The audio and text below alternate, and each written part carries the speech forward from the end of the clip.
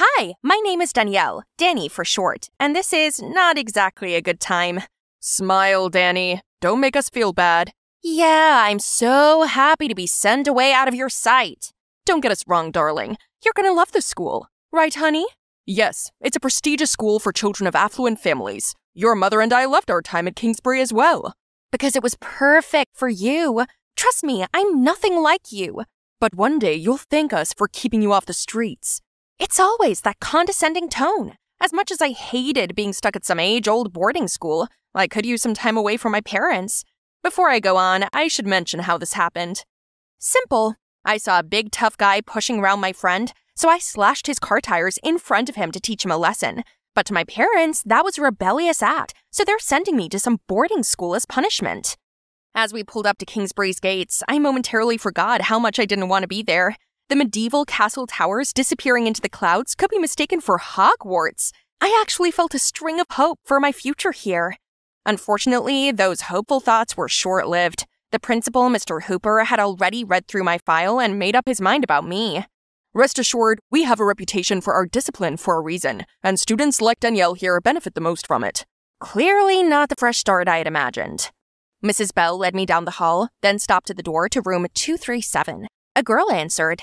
Hi, roomie. I'm Cassandra. You can call me Cass. Welcome to Kingsbury. Danny. You'll be under Cassandra's supervision outside school hours. She's a model student who's been here long enough to know that there is no way around our rules. Of course they'd make the teacher's pet babysit me. Awesome. Cass was worse than I thought. She constantly used looking for things as an excuse to touch my stuff. Surely she snooped around when I wasn't here too. So I figured I could have a little fun. I'd give this nosy roommate something to poke her nose into. This looks like an ordinary diary, but on the inside, I wrote about how I'd bring a vodka-filled water bottle to class, put bedbugs in Cass's bed, and sell cheat sheets to other students. You know, fun stuff. I definitely wouldn't do any of that, but gotta give our audience some drama, right? And the next day, Cass's behavior confirmed she had really read it. Is everything okay, Cass? What? Everything's fine. Just thought it was time to wash the sheets. Don't mind me. Sure, girl. I believe you. At Kingsbury, there were rules for just about everything. I managed to break half of them within my first 2 weeks just by existing, it seemed. Worse still, the punishments hardly ever matched the crimes. I once had to reshelve hundreds of books for missing the 8 p.m. curfew just because I was studying in the library. Another time, I had to clean the dining hall for an entire week because my shirt was untucked for a second. Not to mention, Mrs. Bell seemed to have eyes out for everything, everywhere, all at once. What in the world? How was I supposed to know Teen Vogue was considered contraband here? And that was punishable by cleaning every single candle holder in the school church. Could the school be any more constricting? Do they really expect us to entertain ourselves by laughing at the clouds like we're patients in an asylum? Or what? With literally zero fun, no wonder why everyone here always looks like zombies. I hear you're the new school rebel. Danielle, right? I'm Caroline. What do you say we blow this popsicle stand and go have some real fun? No thanks, I've had enough trouble already. It's fine, come on. Hey, you, finish this up, won't you? The audacity of this chick, though. How about no? You can't boss people around like that. Drop that self-righteous act already. No need to pretend you care about dorks. I'm good, and he's not the dork here. Ugh, I thought you were cool. What was that about? That boy thanked me, introduced himself as Ian, and asked what trivial fault I must have made to be stuck with this boring chore. So we chatted and made fun of Kingsbury's rules while I finished up. I felt like I was finally seen after those awful first weeks. Suddenly, things didn't feel so bad anymore. However, Caroline already set out to make my life miserable. This morning, she blocked me in the hallway right before the bell rang, which got me in trouble for being late and running. If she wasn't getting me in trouble, she was trying to humiliate me. And annoyingly, it worked. As much as I wanted to do something about it, I knew that any sort of retaliation would get me in more trouble. The only peaceful moments I had were with Ian. How come I never knew about these cool areas before? This is the entertainment room in the home theater system, and out there is our Olympic-sized swimming pool and a croquet field. Pretty cool, right? But we're almost never allowed to use them. Sometimes I think these are here just to impress parents. This place is unbelievable. All work and no play? Is this a prison? And still, I had a nosy roommate to deal with. To keep up the ruse, I wrote some more made-up shenanigans in my dummy diary. Ridiculous rules, Caroline's antics, and how passionately I hated Kingsbury made their way into the diary as well. We were trapped on campus and anything fun was against the rules. It felt like we were here to be reprogrammed into obedient robots our parents wish we were. But at least Ian's cool. The next day, Cass kept trying to strike up a conversation with me. Hey, roomie. Everything good with you? Define everything. Like, how are you liking Kingsbury? Is anyone giving you trouble or anything? Should I be having problems? No, I hope not. I just thought you seemed a little down. As your roomie, I wanted you to know that I'm here for you if you need a friend.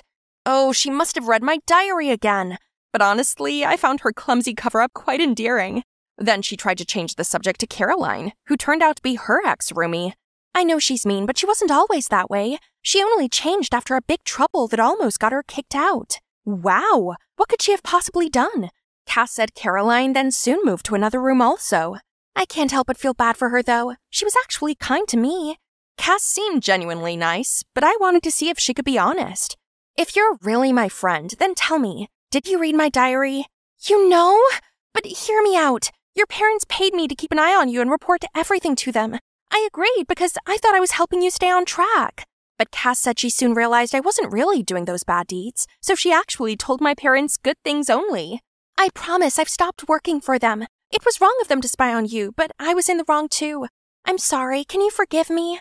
I believed her, but it wouldn't hurt to use this newfound friendship for some good. So I asked Cass to propose a fun activity for the upcoming holiday season to lighten up this lifeless place. Teachers listen to you, and we'll donate the money to a good cause. You love this place, don't you? Help make everyone else love it too. Sounds great. Let's do it. Thanks to Cass, our Christmas market came to life. I'd never seen so many smiling faces at Kingsbury. I even managed to secure some last-minute entertainment. Surprisingly, Ian volunteered to perform, and he's really good. He usually wasn't one to stand out, but that night, things changed. Maybe it was the Christmas lights or the Ed Sheeran effect was making Ian everyone's crush, including mine. Not only did we have a blast, but also raised thousands of dollars to donate to a local hospital. A few days after that, we saw Caroline being flirty towards Ian. Of course Caroline would try to sink her teeth into Ian now that she knew he's hot. Luckily, Ian didn't seem interested. What you looking at? Just you, making an absolute fool of yourself? How dare you? Thanks, Cass, she really wasn't taking the hint. That moment, I knew I'd found my people. The next day, while I was concentrating on my math exam, Caroline suddenly showed me something. I'm so sorry. Let's be friends. She wants to make up? Now? Mrs. Harris, she's copying me. What in the world? This shameless liar! I was preparing for the worst when Mrs. Harris said, What's this, Caroline? Her answers are nothing like yours. Not like Danielle needs to cheat off of you. She then gave me back my sheet and dismissed Caroline's. I could see she was still in shock when she walked out. Incredible! Mrs. Harris totally saw through her act. Mrs. Harris was unlike any other teacher at Kingsbury. She was firm, but kind. With her on my side, Caroline didn't bother me anymore. I felt safe confiding in an adult like her. We eventually became more like friends. You like Ian, don't you? I can tell just by looking. There's a carnival in town tomorrow night. That's your chance to make a move. But, Mrs. Harris, curfew. Okay, it didn't sound like a good idea, but I did want to go on a date with Ian, so I texted him and he immediately said yes. Mrs. Harris basically told me to go for it. What could go wrong?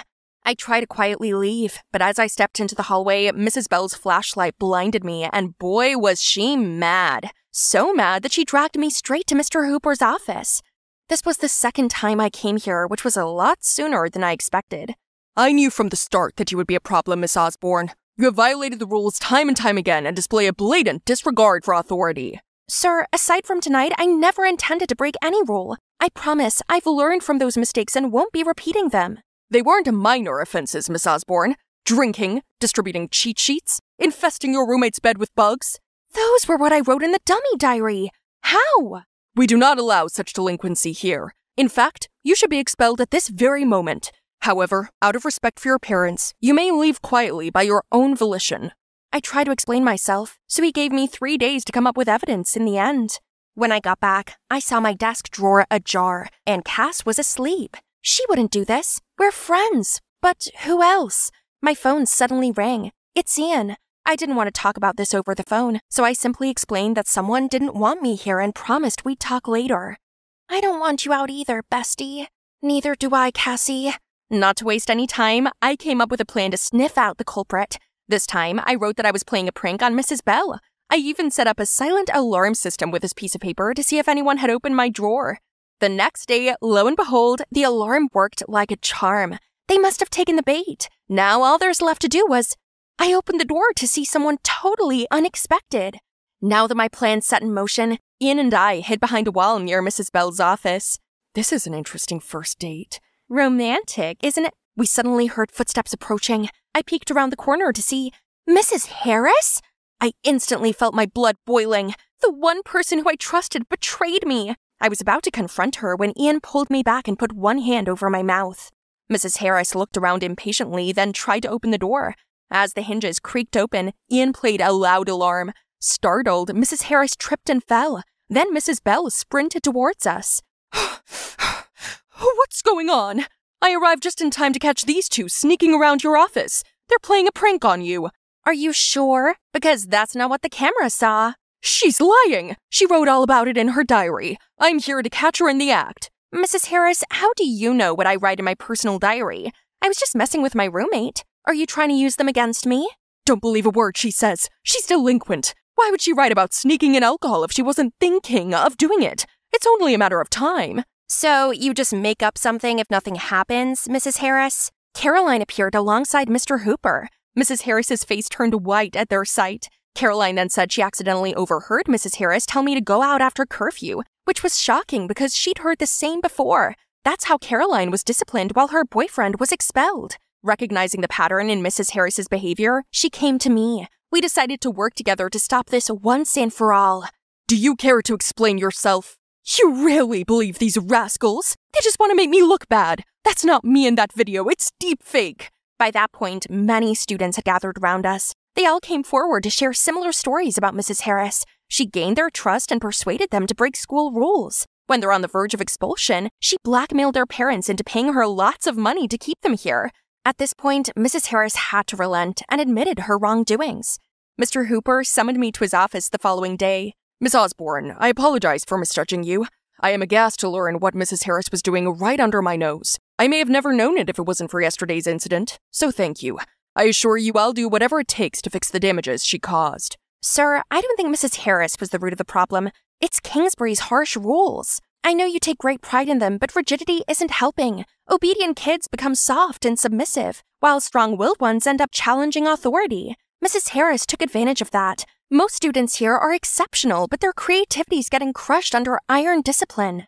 Mr. Hooper patiently listened to me. In the end, he shook my hand and bid me farewell.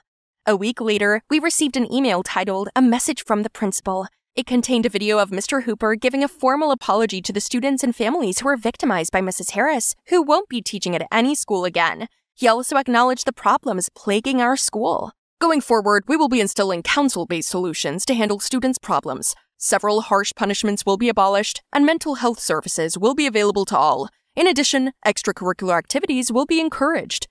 Things really changed for the better. Liveliness had returned to these beautiful hallways. Caroline stopped acting out and started patching things up with her old friend Cass. Now that the dust has settled, I think I'm in love with Kingsbury. And someone too. We're finally going on our long-awaited date. You might think it's impossible to be two people at once. Yeah. I'm Liana, but I'm also Kai. Confused? Then I suggest you check out part 1 of my story. In short, my mom fooled everyone, including me, into thinking I'm a boy when actually I'm a girl, so my traditional-minded family wouldn't be lured into giving away my inheritance. Back in the restaurant, and I'd just shown my mom how I wanted to go back to Philly and tell my family the truth. No, she shook her head. You can't. It's not the right time. But Mom, why? I don't want to lie anymore.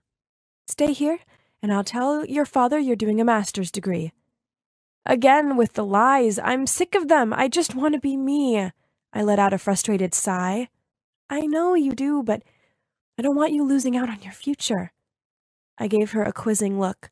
Come on, Mom, it wouldn't be that bad. Honey, Diamond is back, and she's adamant to worm her way into the company.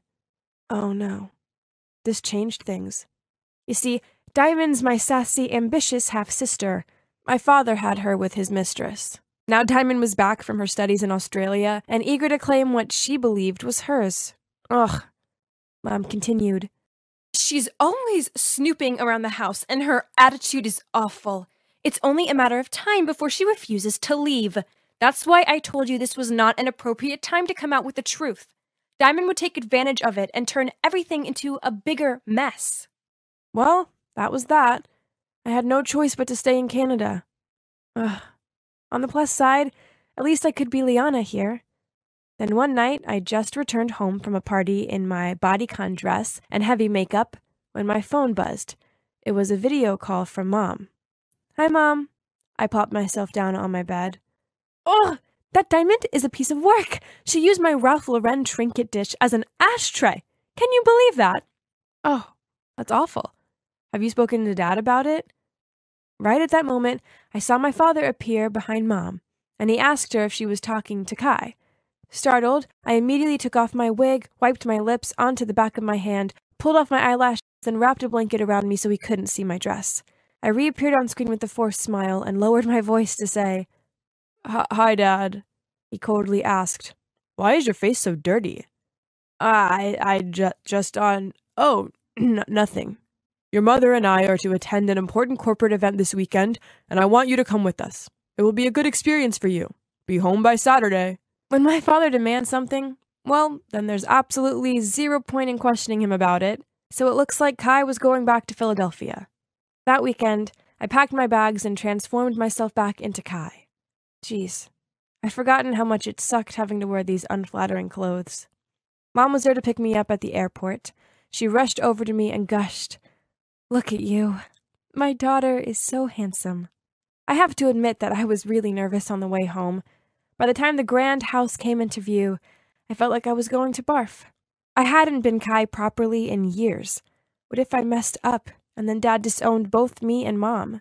Mom must have sensed how I was feeling, as she took my hand and led me inside.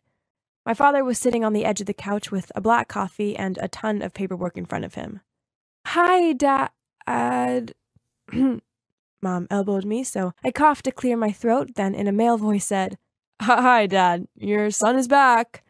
Yes. Hello, Dad replied, his attention still on his paperwork.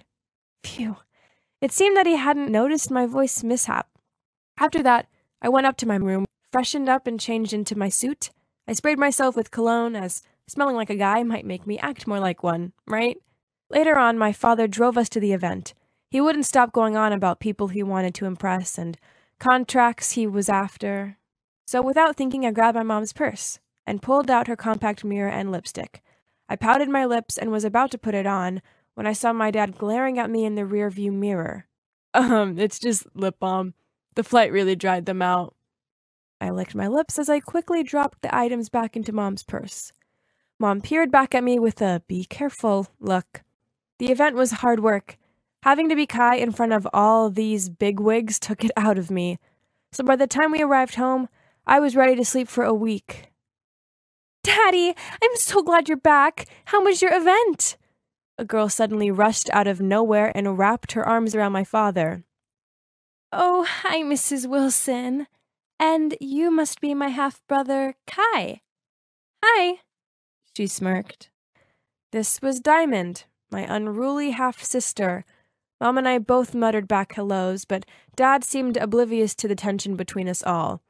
It was rather successful. I believe the Woodward contract will be mine very shortly. Well, seeing as you're here, you must stay for dinner.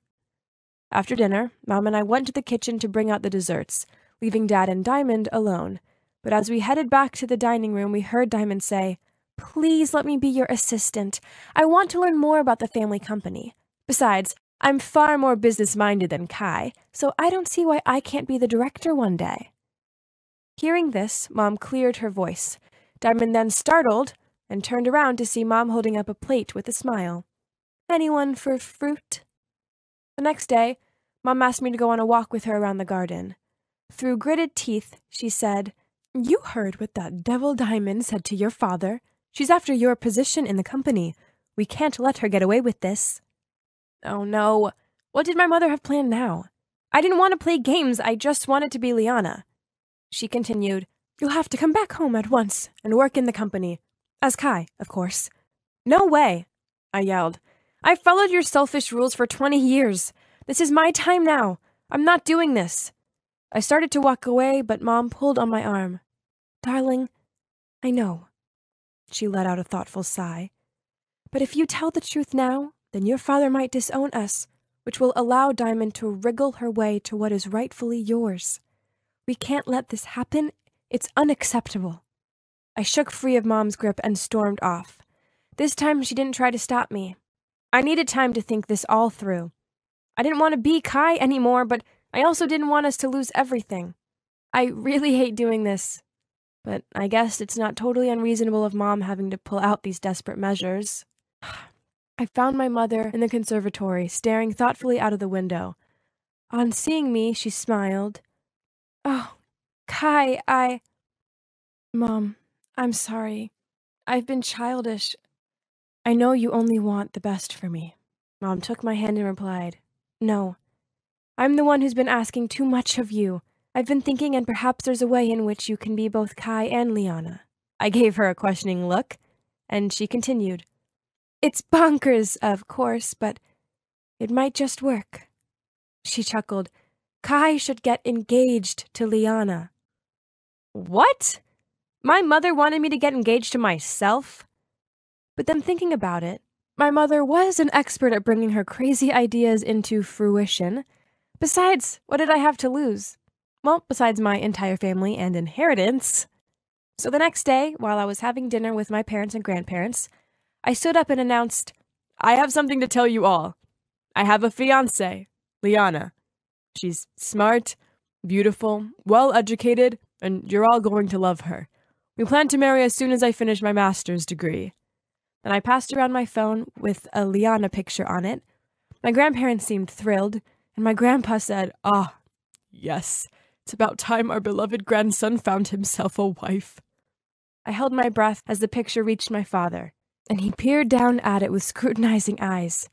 He looked up at me, and for a horrible moment I thought he'd figured out the truth. But then he said, Good. So, when will we meet this Liana?" "Soon.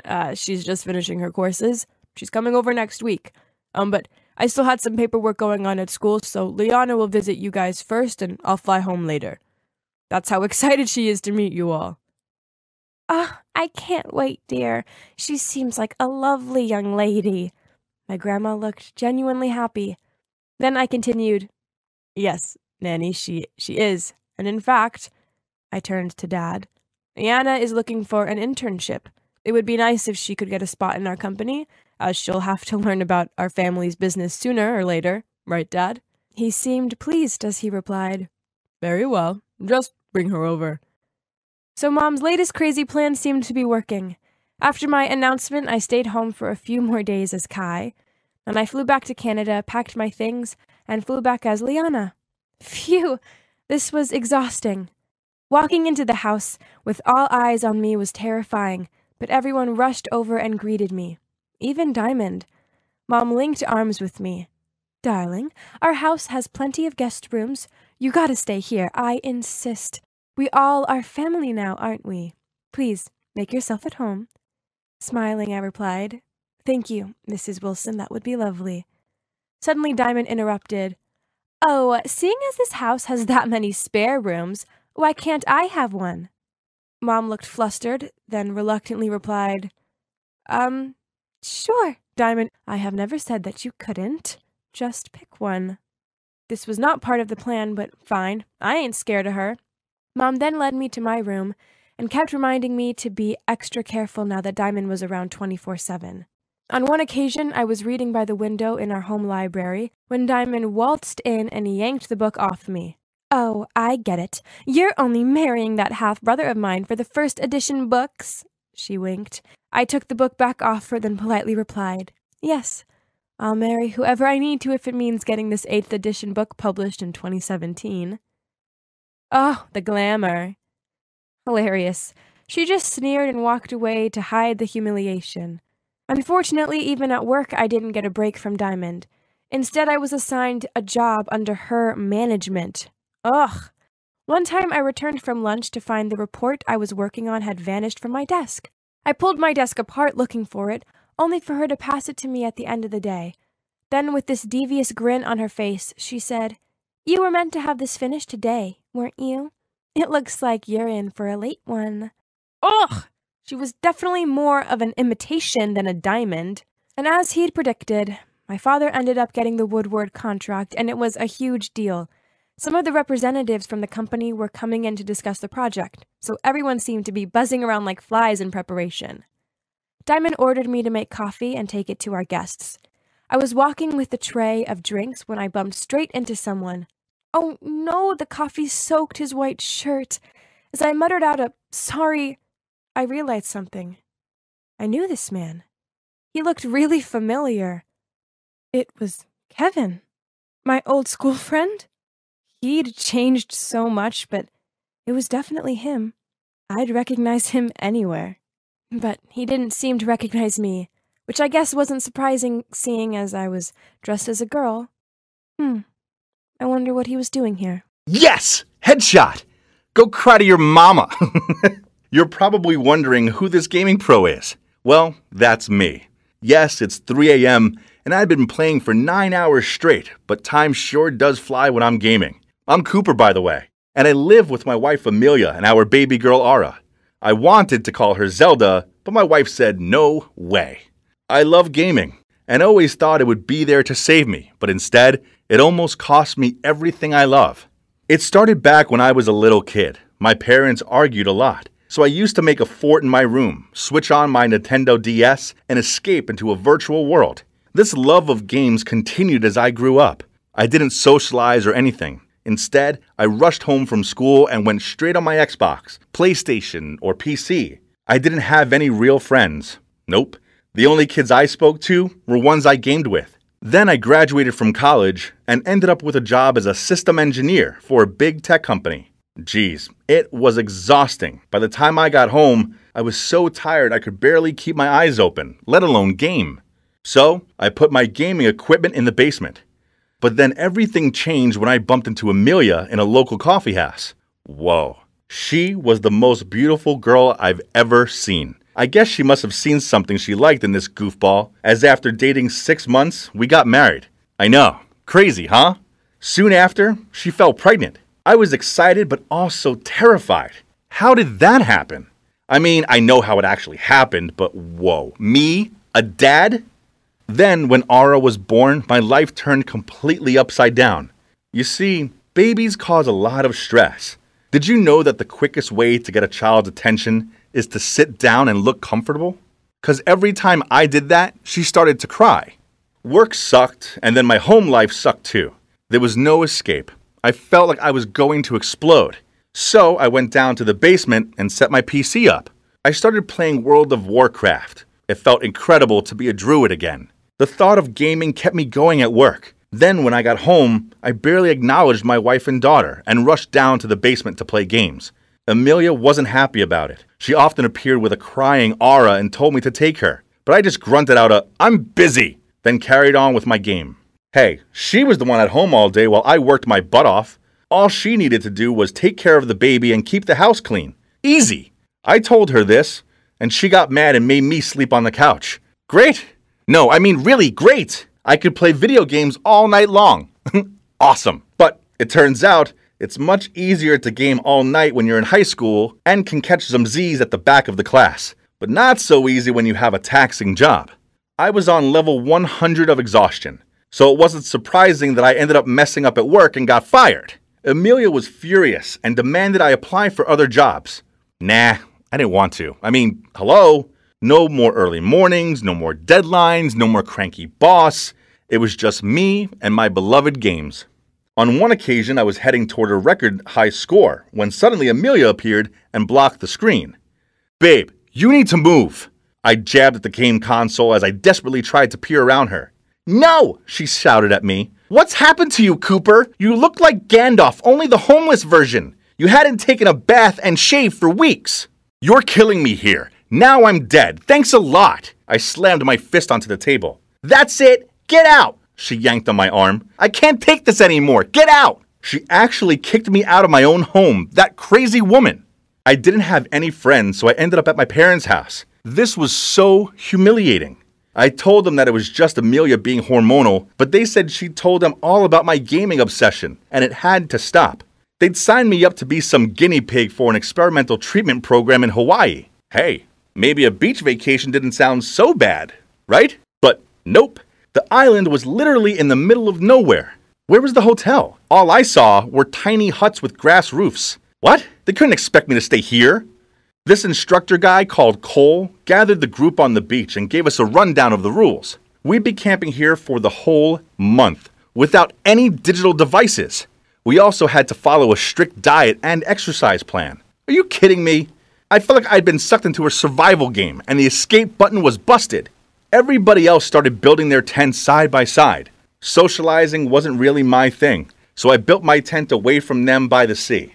It was hungry work and my stomach was rumbling. So I asked Cole when dinner was ready. He told me it was my job to make a fire. Then he passed me a note with instructions. 1. Gather dry wood. 2. Create a fire structure. 3. Light the fire by using the hand drill method. Okay, sounded easy. Dang it! I've been spinning this for about 20 minutes now. Where's the damn fire? I was about to give up when I suddenly saw something glowing. Oh my god, it worked! But then I felt a sneeze and couldn't hold it. Oh no, there goes the ember. In the end, this one guy pushed me out of the way and lit the fire in a few minutes. What a show-off. I was licking my lips in excitement when I saw Cole bringing out some food, but disappointedly, he passed me a plate of veg. What? I shouted out, "Where's the freaking chicken?" Cole pointed at the white thing on my plate. "It's chicken breast." "No, that's not chicken. Where are the wings and the breadcrumbs?" He rolled his eyes. "It's called clean eating. Get used to it." This place was a nightmare. But a good night's sleep would make me feel better, right? Wrong, as the ground was as hard as rocks. Finally, I fell asleep, only to wake up with soggy feet. Oh no, my tent was flooded. No wonder nobody else chose to camp next to the ocean. Island routine was awful. It was full of dumb group activities such as meditation, beach soccer, and hiking. One day we even had to build a raft. As usual, I tried my best to avoid working and socializing, but there's no way they'd leave me alone, so I reluctantly participated. After it was done, we tried it out, but it soon capsized, and I was the only one that couldn't swim. Everyone immediately rushed over and saved me. I was so touched and felt ashamed that I've been so self-centered. So after that, I actually tried to put myself out there and be more sociable. And not gonna lie, it was not too bad. Then our evenings were spent sitting around the campfire and listening to everyone drone on about their problems. My turn was easy for me because I had no problems. The problem was my wife, not me. She didn't understand that I had a lot of pressure at work and home, so playing video games was my only escape. Everyone tutted and glared at me. Then a guy named Brad said, "That's not cool, bro. To be honest, I was the same way. I was addicted to watching sports and refused to help my wife out. So we switched places, and I learned how hard caring for the kids and looking after the house is. I knew I needed to change before I lost my family forever, so that's why I joined the program." Poor guy, but this wasn't the same for me, was it? I don't know, maybe I had been a little unfair on Amelia. I was thinking about this as I walked back to my tent when this girl named Brittany caught up with me. She put her hand on my shoulder and flicked out her hair. Was she, flirting? I waved my wedding ring finger in front of her, but she just shrugged and said, "I don't see your wife here. Come to me when you change your mind." Then she walked away. Geez, this girl was crazy. Kinda hot, but still crazy. The next day, I unzipped my tent, ready for another day in this nightmare. But what was this? Huh? It was kinda beautiful here. It was like I was seeing it for the first time. The sparkling sand, swaying palm trees, lush tropical plants, and endless sunshine. Amelia and Aura would love it here too. I hoped they'd both forgive me. I really did miss them. By the end of the month, I didn't want to go home and play games anymore. Instead, I wanted to hug my family and never let them go. The day before we left, Cole rewarded us all with a 1-minute phone call. As much as I wanted to hear Amelia's voice, I was kinda nervous. I hoped she wasn't mad at me anymore. The phone started to ring, but some guy picked up. I asked where Amelia was, but he said she was in the shower. Then the line went dead. My 1 minute was up. Who was that dude? Was she having an affair? We were still married. And we have a child together. Furious, I ran into Brittany's tent, wanting to get back at my cheating wife. Brittany came toward me and was about to kiss me, but I couldn't go through with it. So I dodged out of the way, mumbled out sorry, then hurried out of there. The next day, I finally got off the island, and I went straight home to confront Amelia. I opened the door to see a man standing there holding my little Ara. How dare he? I yelled out, "Get away from my daughter!" Suddenly, Amelia appeared. "Cooper, stop! It's Rob!" I processed this information. Oh wait, he was Rob, her half-brother. Oops. I'd never met him before as he'd been living abroad. I quickly muttered out an apology to him. How embarrassing. I noticed Amelia was giving me this weird look. Then she said, "Wow, Cooper, you look so different." Oh yeah, before we were sent home, each of us were treated to a little makeover. A new haircut, new clothes, and a shave. And the clean eating and exercise meant I'd lost 20 pounds. Guess Amelia just couldn't resist this new hottie in town. She went straight for one big hug. So, in the end, Amelia forgave me for being a massive jerk. Now I have a new job. It's pretty boring, but I enjoy coming home and spending time with my family. As for gaming, I still do it, but in moderation. Only Tuesdays and Thursdays, but I make sure I switch it off by 10 p.m. Then I go and cuddle my wife. The gaming world is great and all, but I've come to learn that there's something even better in life, and that's making memories in the real world with my girls. Oops, still not it. Wow, why do they have an entire room just for shoes? That's mental. I muttered to myself as I closed the door. I swear, that was like the 20th door I'd opened. This place was insane. I had no idea which door would lead to my bedroom. To be honest, I've never been anywhere this lavish before in my entire life. Okay, it's now down to this door or that one over there. Wish me luck. But as I reached for the doorknob, I heard a voice. "Hey, what prank you trying to pull on me again? I caught you red-handed this time, Gabby." Startled, I turned around, and oh wow, there was this super cute guy standing there, looking so smug with himself. So this must be Jaden, the annoying big brother that Gabby had told me about. Only he didn't seem annoying to me. But, right, I needed to stay in character, so I replied, yeah, guess I was just too busy thinking about stuff that I didn't watch where I was going. Take it easy, bro." Then I immediately fled to the other room while Jaden watched me in confusion. Phew! That was a close one. And wow, was Gabby a princess or something? She lived in a literal palace. Look at her room. Oh, you must be wondering. Yes, I'm not Gabby. I'm Nancy.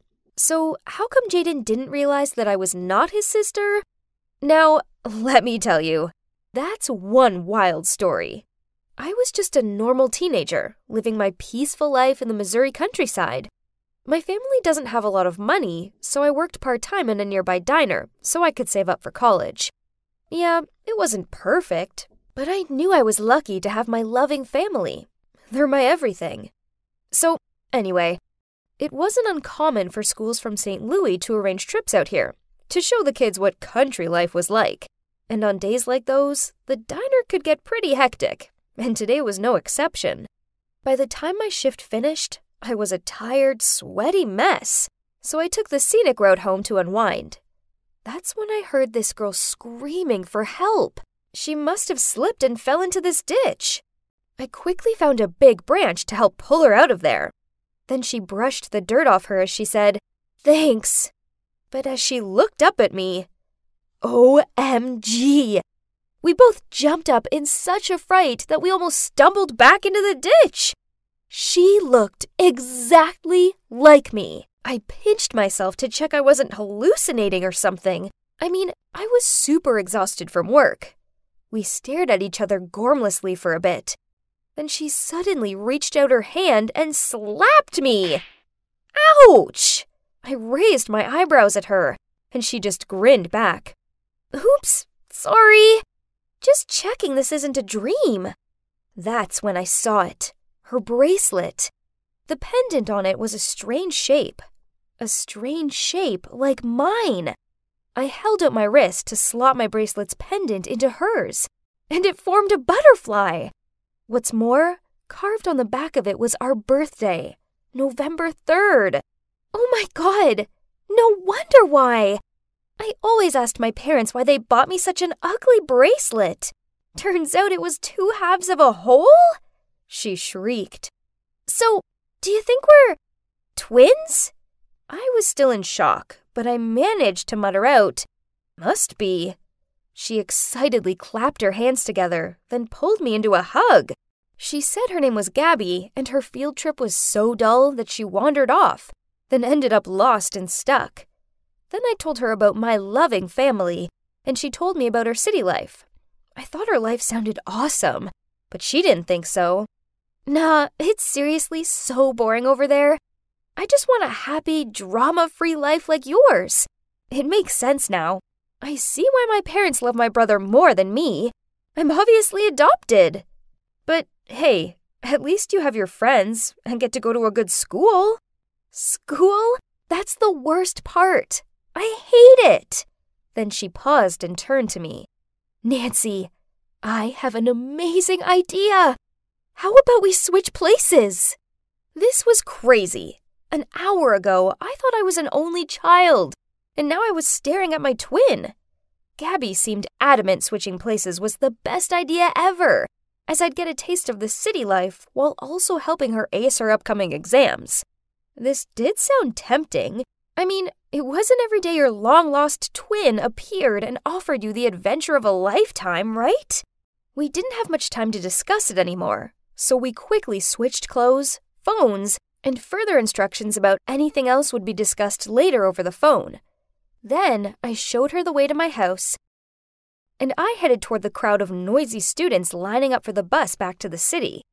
Suddenly, a girl tapped me on the shoulder and in an annoyed tone said, where have you been? Blonde hair, a pink hairband, and wearing a choker with a heart pendant on it. Yep, this must be Katie, Gabby's best friend. I followed her onto the bus, then yawned and told her I was exhausted. I feigned sleeping for the duration of the journey back so she wouldn't start any more convos with me. So after that, things went by smoothly, until I got home and didn't know where I normally sleep at. But it's okay now, as I'm safe in Gabby's bedroom. The butler did knock on the door to ask me to come down for dinner. I know, the fact they have a butler is crazy. But I just lied that I'd eaten loads on the field trip. There was no time for food now. I needed to learn as much as I could about these people. I searched her room and looked through her yearbooks, family photos, anything. I thought I was ready to go to school as Gabby tomorrow. But, well, as if it was that simple. The next morning, I nervously came downstairs to go to school. And of course, I had to face the entire family now. Upon seeing me, the small talks all came flying at me. How was yesterday's trip, dear? I managed to mumble out, it was all right. Then suddenly, a hand rubbed my hair. Hey, I'm taking your PB&J, okay? You won't need it anyway. I turned to look and saw him grinning at me before he headed outside. Oh gosh, I thought I'd melted into a puddle. He's so cute. I just wanted to follow him. But then Dad cleared his throat. Gabriella, can we please make it a day free of complaints from your teachers? Oh God, Gabby, what had you possibly done? I gulped back, nodded in response, then hurried out of there. I awkwardly lingered in front of the mansion. This was the spot where the bus dropped me off yesterday, so hope this was how it worked. Then suddenly, a scary-looking guy pulled up on the other side of the street and yelled at me. Babe, what are you doing? Get in! Me? I was his babe? Oh, so he was Dylan, my sister's boyfriend. I walked over and reluctantly climbed on the back seat. Hey, what's wrong? Are you still mad at me for letting you go on the field trip alone? Come on, you said it was okay. I didn't know what to say to him, so I stayed quiet and stared out the window. Come on, babe. I mean, this is dumb. We both know how sitting in the back always gives you travel sickness. Gosh, I really needed to say something to shut this guy up, huh? No, it's totally fine between us. It's just that I feel a bit under the weather. I need a little rest, that's all. And it's more spacey here. Well, that seemed to quiet him down, but I kept on catching him giving me odd looks in the rearview mirror. Look at him! Ugh! Gabby and I might be twins, but our taste in guys couldn't be any more different. Dylan looked like the bad boy type. Green hair, a nose ring, and drove some flashy sports car, while I prefer sweet and funny guys, like Jaden.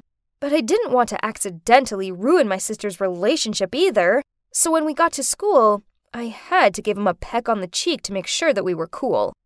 Yuck. His cologne stank. Luckily, I met Katie in the parking lot, so I followed her to class. Things were going great. At least, they were, until we got to Spanish class. The teacher, Mrs. Harrison, gave me this judgy look right from the moment I walked in.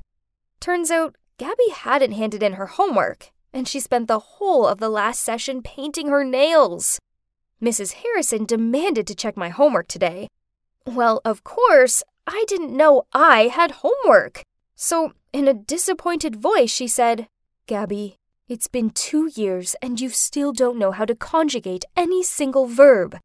Are you proud of that?" Suddenly, I heard Katie whisper, "But at least she knows how to dress, Mrs. Harrison. Your sweater looks like it should have been thrown out 2 years ago." Then some of the class giggled. Oh my God, Katie? That was so rude. But luckily, the teacher didn't hear that. I quickly apologized to Mrs. Harrison and told her to just give me a pop quiz to make up for my missing homework. She did. And to her, and the whole class's total surprise, I slayed all the questions. After class, I told Katie that her comment about Mrs. Harrison wasn't cool. Laughing, she replied, "Geez, why are you so uptight today?" But on seeing my unfaltering expression, she quickly changed the subject. "You've still got to help me with the plan, okay? You promised." She winked at me. "What? What plan?" In confusion, I faked a smile at Katie. "Oh, don't you worry, girl. I got it all set." That night, Gabby called me and we updated each other on our first day. Things went better than expected. Apparently, she loved it there, and she felt so warm and connected with Mom and Dad, and she was sure that they were our real parents. She also enjoyed feeding the chickens and apple picking in the backyard. However, she did almost get me fired from work, as she didn't know how to use the oven, but she managed to charm her way out of it. I told her how I'd handled the Dylan situation and made peace with Mrs. Harrison. But oh, Gabby, Katie did mention to me about some plan.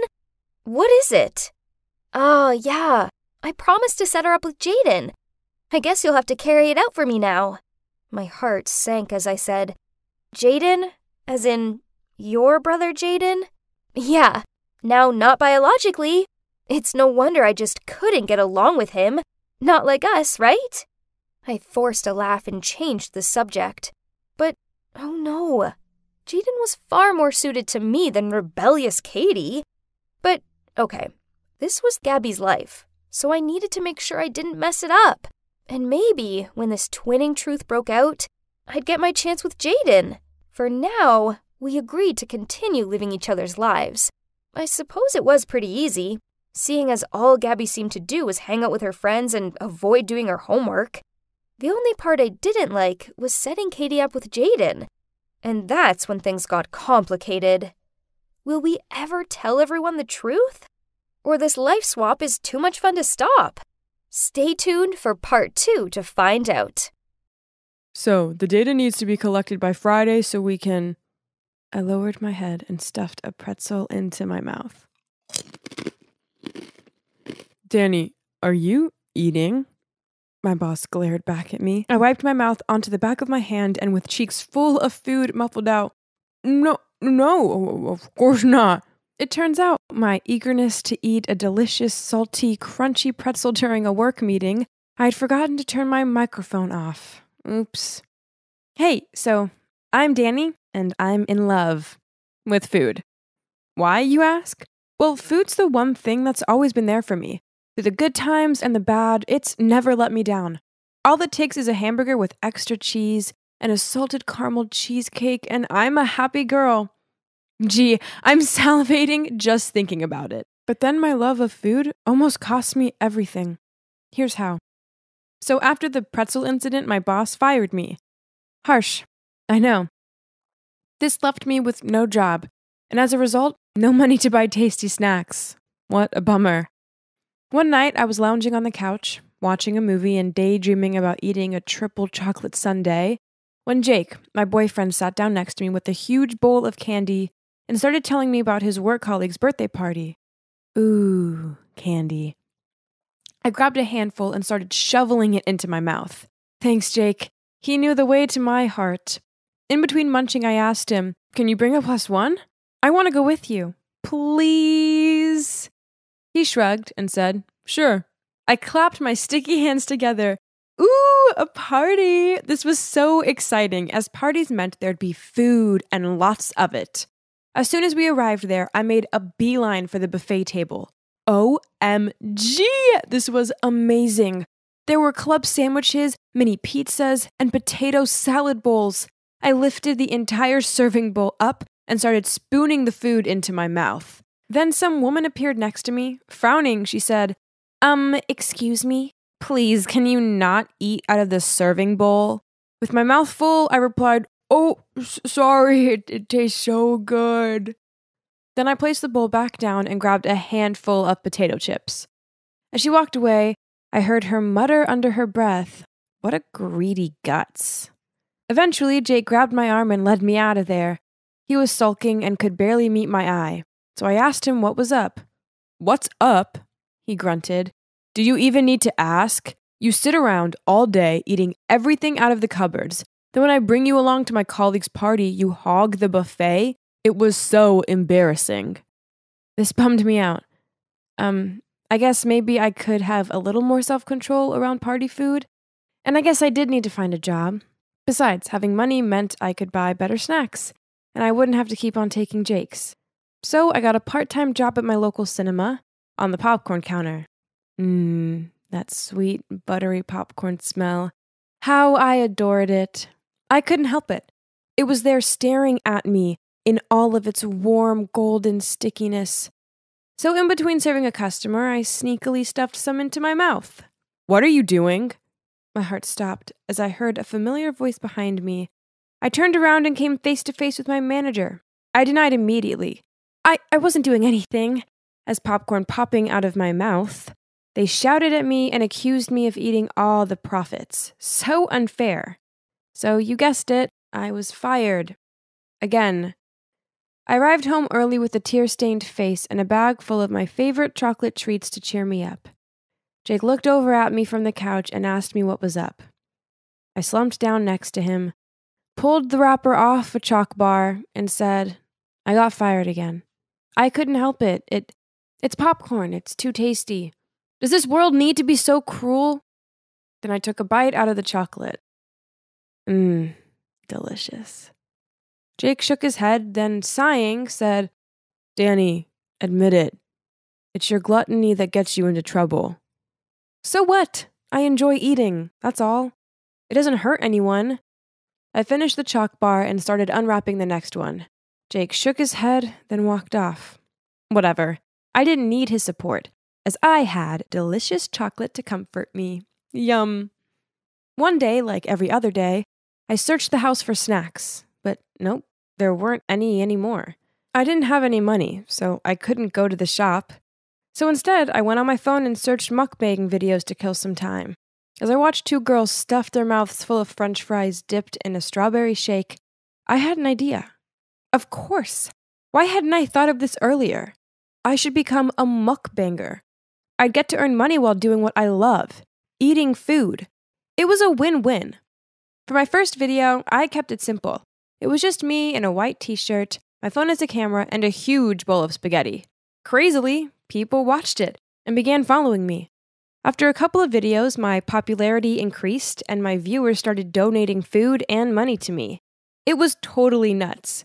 But with these things came the video requests, such as, eat 3 tubs of fried chicken and 10 plates of fried rice covered in mayo. Eating all this food did get kind of challenging. Once I was halfway through a hamburger eating video when I got a stitch in my stomach and had to stop. I so shouldn't have eaten pancakes for breakfast earlier. My fans were bummed out that I stopped the challenge, and I felt really bad. I figured that if I was going to make this my job, then I'd have to start fasting beforehand, so I could be at my best for the videos. Gee, this was hard work. One time I was so hungry, I went into the fridge and sniffed the cheese. But then when I finished a challenge, I felt so full and bloated that I resembled a puffer fish. Then there was the tiredness. I was so exhausted. I fell asleep on the bus to the supermarket and ended up in some weird town miles away. I had to ring Jake up to come and pick me up, and he grumbled about it for the whole way back. Regardless of this, I carried on with the videos. But then one day a fan challenged me to the biggie, the Fire Noodle Challenge. If you don't know what this is, then basically it involves a massive bowl full of the spiciest noodles ever. I took a mouthful of the noodles and OMG, I couldn't feel my tongue or face. My nose was running, and I had to stick my tongue out to check if it was still there. This was just too much. There's no way I could endure any more of this. So I switched the bowl for non-spicy noodles and pretended I was eating the hot ones. Afterward, I edited the video, and hey, I think I did a great job of faking it. Even though I'd only had one mouthful of the spicy stuff, it was repeating on me. My stomach gurgled, and my tongue still felt numb. I lay on the couch with the hot water bottle pressed to my stomach, and feeling sorry for myself. Jake sat down next to me and gave me a concerned look. Danny, you gotta stop this video thing and get a real job. With my swollen tongue, I managed to sputter out, eating in videos is a real job. Jake shook his head. Gluttony is not a hobby. Everyone's just laughing at you.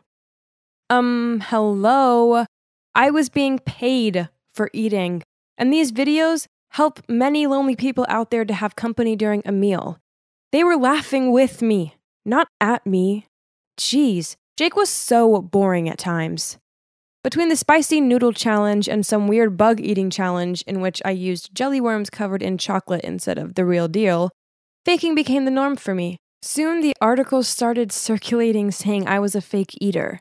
Posts such as, "She's faking all the time," and "No wonder she's still in shape," popped up everywhere. After that, I had no choice but to live stream eat. Lots of my fans encouraged this, but it was hard work. It didn't take long for the weight to pile on, and within a month, I was up 2 dress sizes, and I felt super sluggish. One morning when Jake saw me searching my wardrobe for something, anything to wear that would fit me, he suggested we go jogging. I stared down at my favorite jeans that I now couldn't get past my thighs, and agreed to go. I had made it to the end of the block, and whoa, it was hot, and I couldn't breathe. I was crouched over, clutching a fence for support when a pregnant woman walked by. "You're such an inspiration, running at your age and after giving birth. Even without this one," she clutched her bump, "I wouldn't be able to manage it." What? Did she think I just had a baby and I was old? Oh, great. And now Jake burst out laughing too. I felt terrible. Did I really look that bad? This lingered in my mind, so I ended up going online and ordering some weight loss pills. I started taking them, and within a week, I had breakouts, stinky breath, awful wind, and I felt like a slug. Then one time I was in the kitchen taking the pills when Jake walked in, saw what I was doing, snatched them out of my hand, and said, "Danny, look at you. You're a mess. You have to stop the pills and stop the videos." I was angrier than a nest of disturbed wasps, so I snatched the pills off him and kicked him out of the room. Then I yelled, "You don't get it! Just leave me alone!" Jake didn't say much to me after that, and I carried on with my mukbang bubble. Soon I hit 100,000 subscribers, and to celebrate, I went live with the table packed full of my favorite foods, fried chicken, pizza, donuts, and so on. I was stuffing my face when I felt so hot and sticky the room began to spin. I slurred out, I don't feel so good. Then I fainted in the middle of a live stream. I woke up a few hours later in the hospital with a drip in my arm and a serious-faced doctor glaring down at me. They told me that I had high cholesterol, and if I carried on like this, I'd end up with diabetes and stomach bleeding. Well, that was it. I burst into tears and vowed that I would make some big changes. I love eating. That will never change. But I just can't do the mukbang videos anymore. Now, I still enjoy food, but I don't overindulge anymore. Oh, I also have a new job working in a restaurant, and amazingly, I've managed to resist eating all of the tasty-looking food. I'm on the way to becoming the cute, confident version of myself again. And from now on, if I'm happy, sad, or whatever, well, I talk to Jake about it instead of turning to food. I will always love food, but I guess I eventually figured out that I love my health and Jake even more. Shh, don't tell him that. It'll give him a big head. Hey you! Quit standing there and come clean my locker already! You're destined to be a maid, just like your mom! Suddenly, a whole group of kids erupted into laughter, and I just froze. I glanced back, wondering how they knew my secret, but then I realized they were mocking some other girl. Phew, what a relief! This new school seemed intense, and when I walked into the classroom, 3 of my new classmates wouldn't stop staring at me, but I just ignored them. But at lunch, one of them came over to me and said, "I guess your family is super rich, right?" I didn't know what to say, so I just replied with, no, they're kinda normal. Why? Then he raised his voice. "How dare you try to sit here then? This is our table! Move!" I immediately got up and ran to an empty seat on the corner table. That's when some kid told me that the 3 rich kids were Brent, Sophia, and Jasmine. He told me that the best way to stay out of trouble was to avoid them at all costs, because their parents basically funded the whole school, and so everyone had to respect them. But I couldn't avoid them, because the very next day, Sophia came running up to me and said, "Why do you keep your family a secret? Come on, spill!" I freaked out. Why did she suddenly ask me that? But then Jasmine appeared and said, "Girl, that bag you wore yesterday is totally sold out. How did you get your hands on one?" Oh, right. They were probably talking about my Insta post from yesterday. And so I said, "Oh, my dad bought it for me in Paris." Sophia's eyes went wide and she said, "OMG, your dad is so cool. Why are you wearing it today?" Shoot, they were going to catch me out. I had to think fast. My parents don't want me to show it off, so they said I can't bring it to school. Sophia and Jasmine burst out laughing and said my family sounded cool but weird. If only they knew the truth. The bag wasn't even mine. It was just from a modeling job I did to make some extra pocket money. In fact, my parents were super poor. My mom worked as a maid, and my dad was a security guard. Obviously, I couldn't afford fancy designer bags, but the rich kids didn't need to know that, right? At lunch, I saw them walking towards my table, and Brent said, "What do your parents do? Just tell us. We won't tell anyone." I told them my dad was the CEO of a big fashion company, and my mom worked at the Ministry of Foreign Affairs. I wasn't proud of my lie, but the alternative was being treated like the girl I saw on my first day at this school, and I didn't want that at all. They all looked amazed, and Jasmine said, "That makes sense why you're so pretty and smart." Then Brent jumped in and said, "But then why are you a scholarship kid, I just smiled and kept quiet. I couldn't think of a good lie and didn't want to take this any further. I thought they would leave me alone after that, but they kept approaching me and even started to ask me to join them at their rich kids' table. I couldn't say no, but when they asked me to hang out on weekends, I made up excuses. Not because I didn't want to join, but because there was no way on earth I could afford it. I didn't even dare to ask my parents, as they were working so hard to save up for my college tuition. I was so afraid of my lies catching up with me, so whenever I modeled for high-end stuff, I'd post a pic to my Insta. One time, I shared a photo of me wearing super expensive heels and captioned it, "Thanks, Dad. Love you." Sometimes, I even took it to the next level and edited travel photos, so it looked like I'd spend the weekend in Paris. And one time, I even photoshopped me driving in a Lamborghini. It was a lot of effort, but it was better than being mocked for being poor, like what happened to me in my last school. I couldn't go through that again. One time, I decided to go shopping with them, and it was crazy to watch them buying everything in sight without even thinking about it. I couldn't even dream of a life like that. But when we got to the bag shop, Jasmine pointed to a fancy-looking bag and said she'd bought it yesterday. Then she asked me, "You probably already have it, right?" I just grinned and said, "Yep, my mom bought it for me last time she was in Milan." But then Jasmine said, "Yay! Okay, cool. So let's both wear them on Monday. Everyone will be jealous." That weekend, I felt sick. I had to buy that bag. I decided to raid my piggy bank, but when I got to the shop, I realized I only had 1/10 of the amount needed. I was so shocked. Who would spend that much on a bag? While I was standing there, a woman came in and bought it without hesitation. Why was it so easy for rich people? I decided to follow her just out of curiosity and saw her going to the restroom.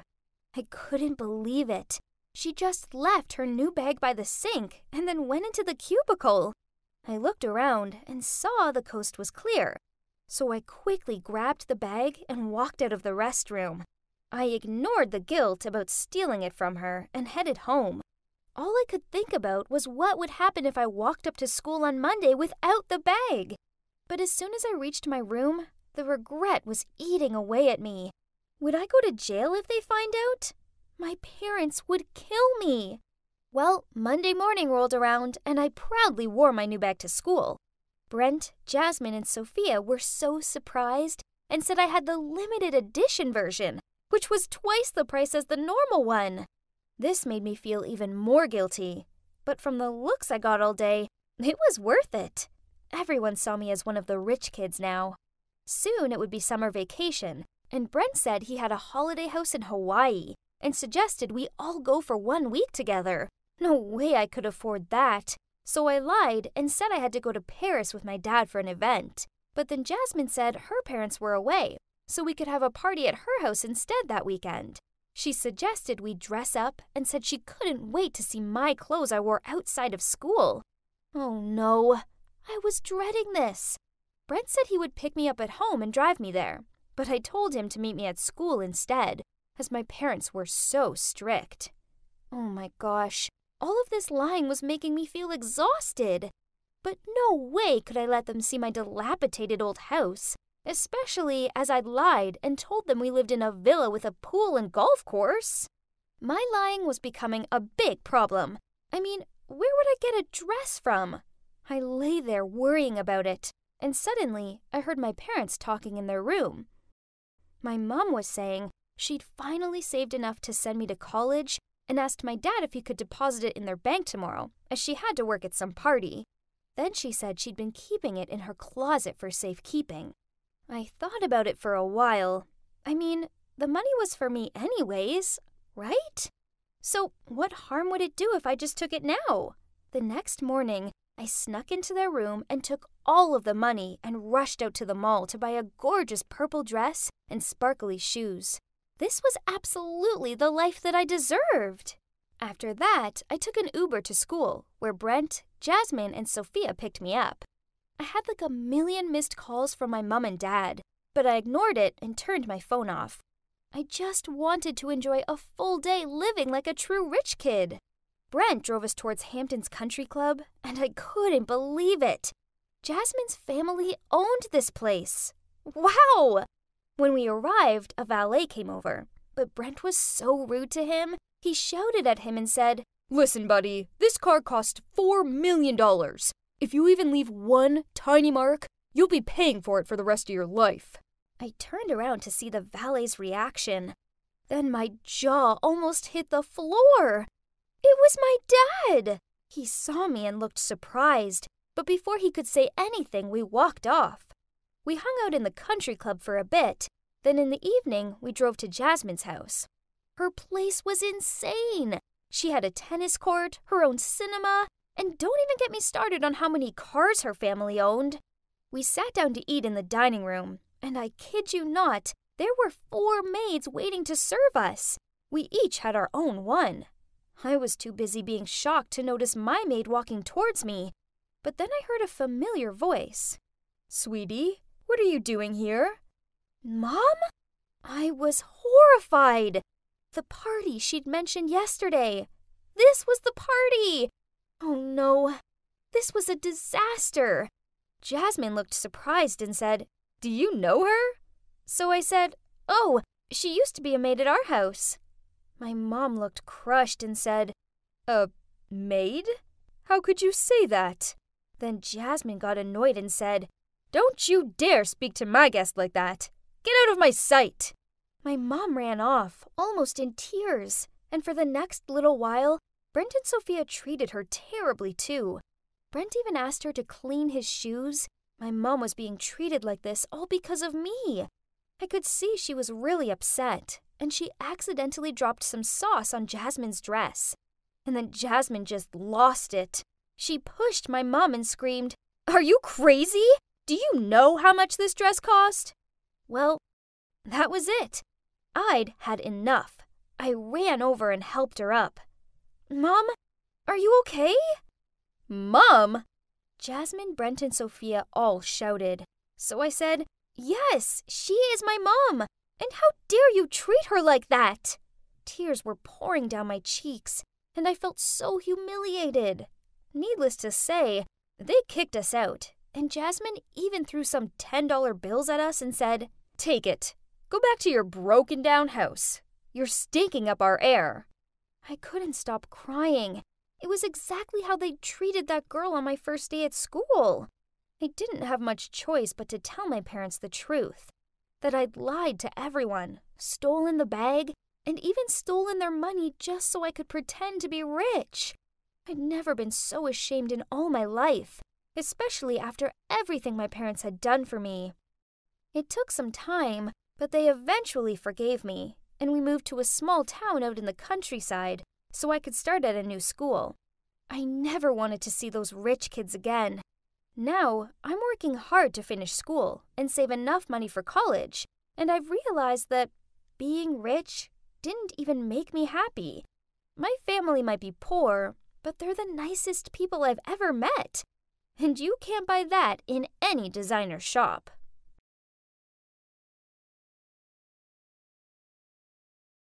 "So, who knows the answer to this?" the teacher asked. The whole class was silent as they looked down at their desks and scratched their heads. Suddenly a hand was raised. Yes, it was me. Just me. In fact, physics was my forte subject, so the question on the board didn't baffle me, so I gave an in-depth answer. The teacher looked surprised, then she smiled at me and said, "It looks like we have a budding Einstein in our midst." All this praise was a little embarrassing. Also, I noticed that all the girls in the class were looking at me with admiring eyes. Meanwhile, I overheard one boy whisper, "Where did this robot come from?" I unconsciously glanced over at Vivian. She was sitting in the corner of the classroom, and even she was gawping over at me. Meeting my gaze, she immediately pouted and looked away. For the rest of the day, I continued to impress my teachers and classmates.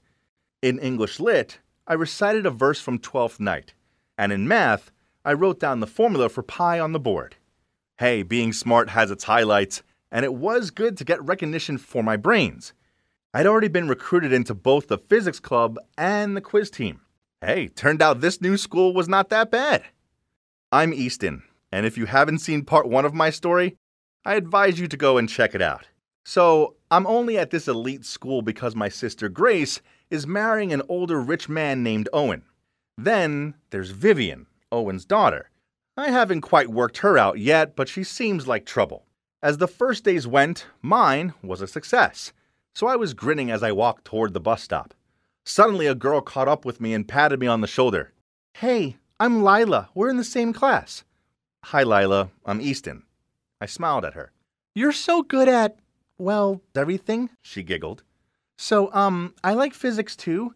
I think we should study together sometime." She chewed on her lip as she twizzled a strand of her hair around her finger. "Yes, sure." Suddenly a nudge distracted me. "Vivian." She swaggered past us, then looked back at me and pouted. Seeing this, Lila rolled her eyes and tutted out, "That girl is such a nuisance.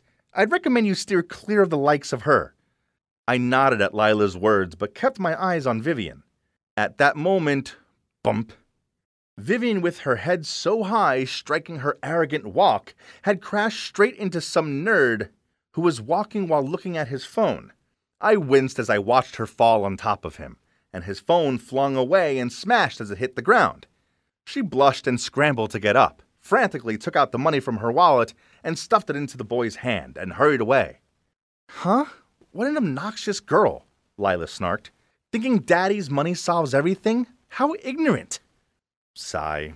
I can only give her a shrug hearing those words, then quickly made my excuses about having to catch my bus. That night, I was watching Mythbusters on TV in the living room when I suddenly saw Grace running out of the bathroom screaming. Her skin had these red patches all over it, and she was crying out how there were dog hairs on her towel. At that moment, Vivian passed us.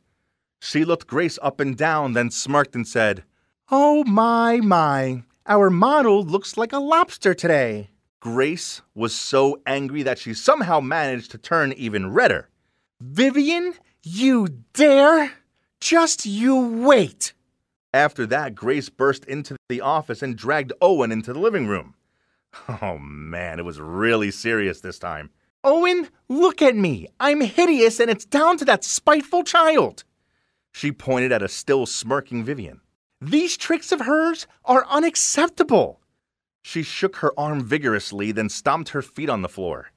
Owen frowned at Vivian, but she didn't show any guilt.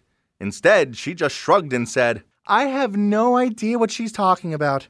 The atmosphere in the house was so tense that I literally couldn't breathe. Seeing this, Grace continued, "Honey, it's time we sent her to boarding school. The teachers there will be better equipped to manage her and help her change."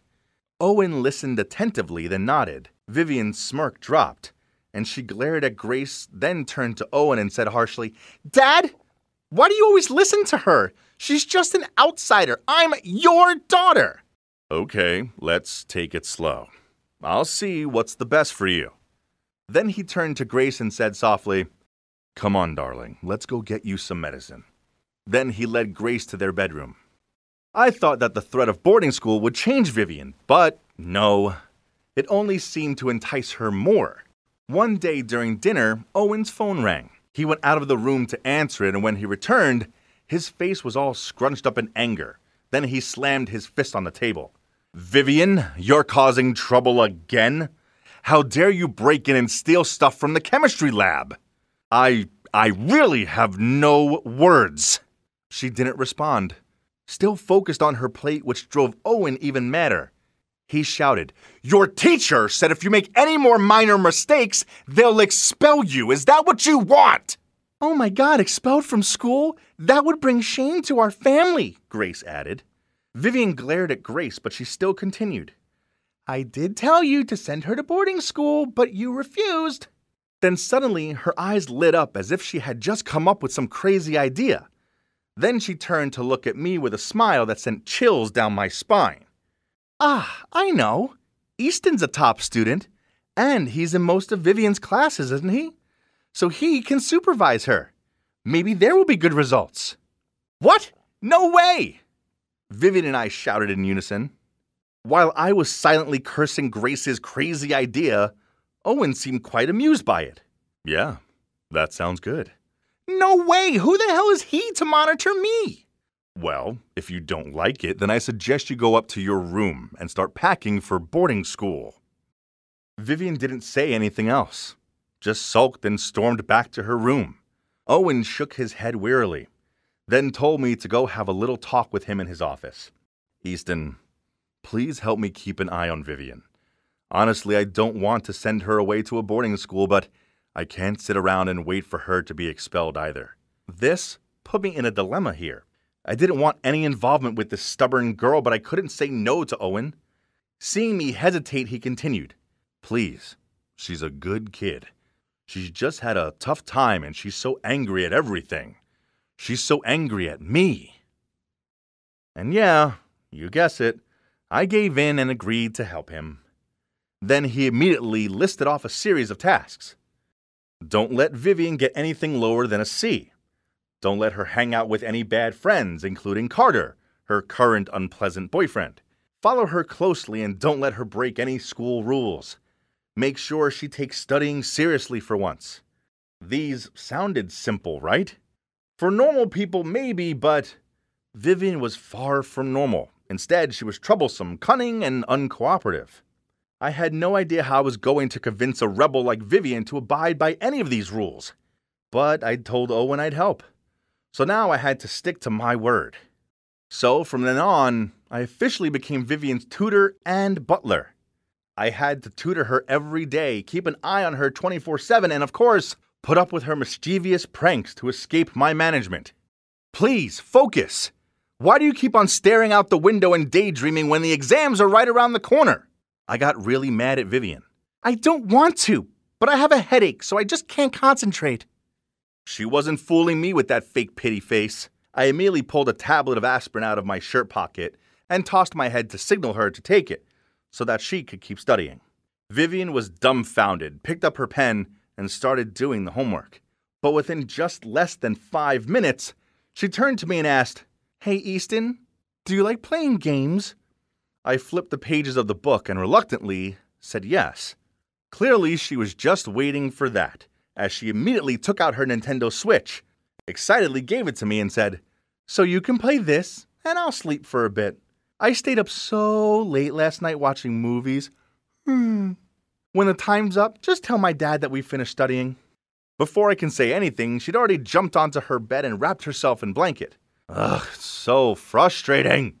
But then an idea popped in my head. Well, then let's change the learning method. Language shower. How does that sound? Then I reached for the mini speaker on the table, played a Spanish audio lesson at the highest volume, and placed it right by her ears. She quickly covered her head with a pillow, but I didn't give up and continued pushing the speaker close. After rolling around in bed for a while, she finally admitted defeat, and with a frowning face, went back over to the desk and said, "Okay, just stop this crazy torture right away, please. You want me to sit here and study, right?" I folded my arms and smiled smugly. Ha! This girl is not that hard to handle. I didn't share Vivian's carefree attitude. Instead, I was so anxious that she would fail her exams and I'd get the blame.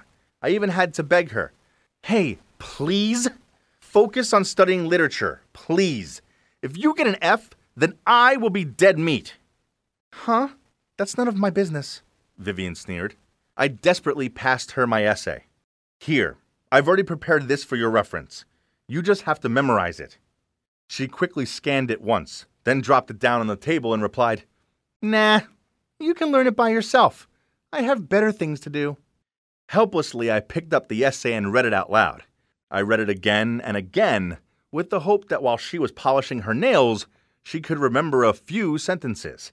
At first, Vivian seemed annoyed, but then she giggled and said, "Okay, let me learn on my own. Your poor face looks so funny." What a miracle! She actually started reading through the notes, but to be honest, I didn't expect much. But you know what? The most unexpected thing happened.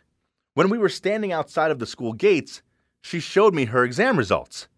B's and C's, and not one D. Man, this felt even better than when I got an A+. Well, almost. I was about to congratulate her when I heard someone shout her name.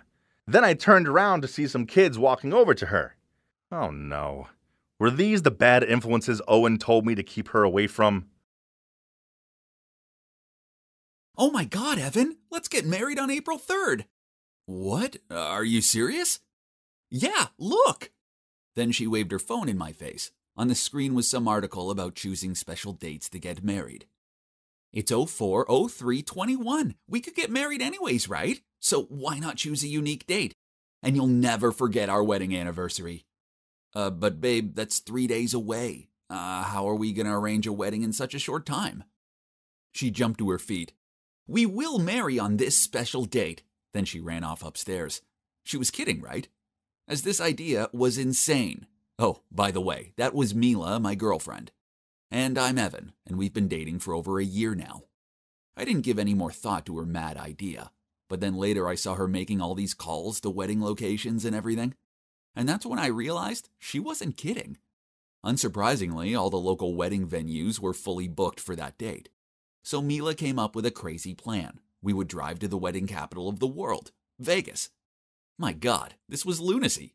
But Mila wouldn't take no for an answer, so it was settled. We were going to Vegas, baby. There's one problem.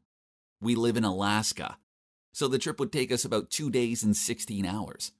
We called into work to take a few days off, and then we woke up super early and began our long journey to Vegas. I have to admit that I was kind of excited about our adventure, but little did we know how many ridiculous situations we would come across on our way. We started the journey at 5:30, and only a few hours in, Mila got peckish, so she started munching on our snack supply. Later on, I was craving potato chips too, so I asked her to feed me some. But to my horror, none of the snacks were left, and we hadn't even crossed city limits yet. That's not humanly possible. Then, when we reached the highway, she suddenly said she needed a pee. I stopped at the nearest service station, but she didn't go to the restroom. Instead, she turned to me and said, "Actually, since we're here now, why don't we go grab some lunch?" Excuse me? But it was 10 a.m. And didn't she just eat all our snacks? I knew it was pointless arguing with a hungry girl, so I just followed her. After that, we hit the road again. I was getting a bit bored, so I reached for my phone to turn on some Post Malone, but Mila stopped me and said that she had something far more interesting. The audio novel To All the Boys I've Ever Loved Before. Jesus. It was so boring that it almost sent me to sleep. So for the safety of our lives and the lives of other drivers, I decided to stop at a motel to get some sleep. Besides, I couldn't endure hearing any more of Laura Jean and this guy Peter. The next day after breakfast at a diner, we were walking to our car when Mila suddenly saw a pregnant woman loading stuff into her trunk. She immediately ran over to the lady, then told me to do the heavy loading while she just stood there and chatted to her. Suddenly, the lady touched her stomach and said that she wasn't feeling well. Oh my God, don't tell me that she was gonna... Oh boy, her water broke! Quick, we need to get her in your car and take her to the hospital! My car? What if the baby comes out? But Mila didn't listen and was already helping the lady get into the back seat. My God, I hope the baby didn't slip out too soon or else I'd have to burn my car. Let me drive. You sit in the back with her. Her husband isn't here, so she needs a man for emotional support.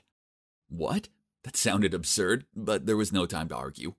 The lady began to scream because of the pain. I tried to calm her down by telling her to breathe in and out, but she just shouted, "Shut up!" Then held my hand and squeezed it really hard. Oh my God, she was going to break my fingers like toothpicks. It hurt so much I began to scream with her. Thank God we got the lady to the hospital on time. Phew, I couldn't imagine what would happen to my hand and my car if the baby had arrived any sooner. So the journey continued. As we were driving through Fort Nelson, I saw a guy holding a sign asking for a ride to the nearest service station. Of course, I ignored the dude and wanted to drive past him, but my girl Mila over here just couldn't seem to brush that aside. She made me stop the car and warmly welcomed him into our car. Ugh, that was so annoying. While I was driving, I smelled something really awful. My God, it was so smelly that I couldn't breathe. It had to be this dude. I gave Mila an angry glare, but she just gave me a guilty smile back. Well, at least she had to suffer too. I had no choice but to open the windows on a highway. Mila clutched her head as she shouted, "Are you crazy? Close the windows! The wind is ruining my hair!" Oh my God, was her hair more important than her nose? Thank God, after 30 minutes we reached a service station and the guy got out of my car. I went to the restroom to freshen myself up, and when I came back, Mila was nowhere to be found. I was about to call her, but oh man, I left my phone in the car and she had the keys. After 45 minutes of searching, I gave up and went back to the car to find her sitting there, her arms folded as she glared at me. Where have you been? You do realize we have a tight schedule to keep." What? Was she serious? Then I suddenly heard someone coughing in the back. I turned around and to my horror saw a little boy sitting there. Why was there a kid in my car?